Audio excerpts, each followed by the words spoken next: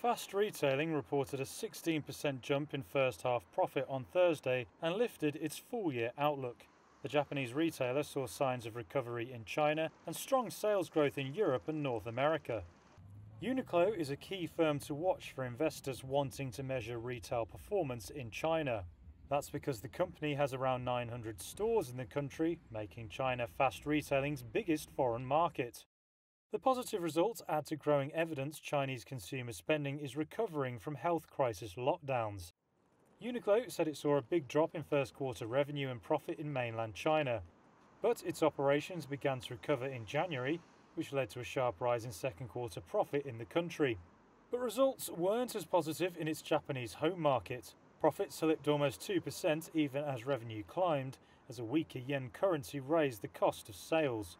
Group operating profit hit $1.65 billion in the first 6 months through February, up from a year before. Fast Retailing raised its forecast for full-year profit to $2.7 billion.